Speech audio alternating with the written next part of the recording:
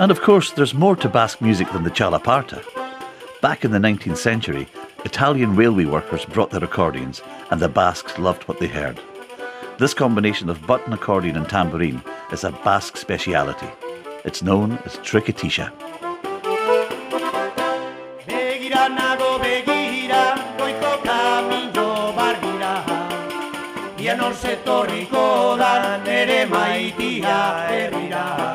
Singing your own songs, in your own language, that's something that's always been important to the Basque people.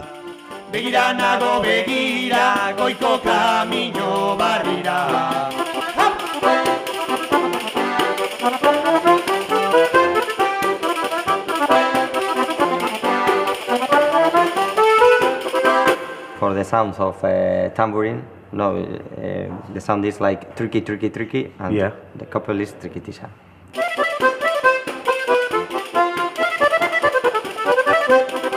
Some people say that our Basque language, our culture is the most important part of our identity.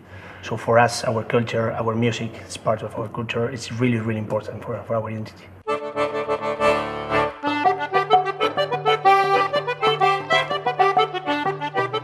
The combination of button and piano accordion along with the Parte was certainly new to me, but as a special cider house blend of Scotland and the Basque Country, it worked just fine.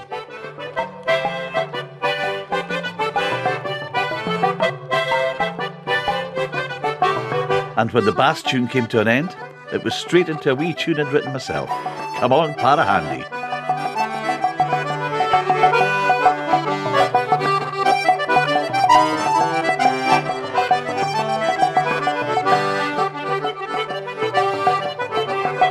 It's been fascinating to discover just how Celtic music won over the provinces of northern Spain, Galicia, Asturias, and here in the Basque Country.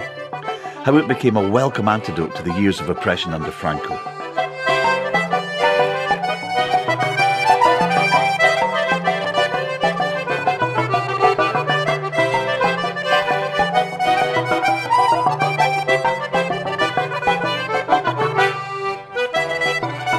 By the way, Governor. And if you sample the music, it's only polite to sample a little of the local speciality.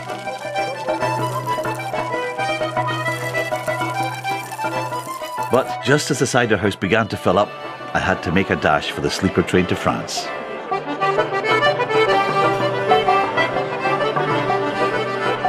We're in Victoria at the minute. We finished off at the Cidreria, the cider house, about 2 hours away. We managed to get here. The train was late. We thought it wasn't coming. So we've had a wonderful time on the north coast of Spain, Galicia, Asturias, the Basque Country. We're now heading for Brittany. Well, at least one of us got a good night's sleep.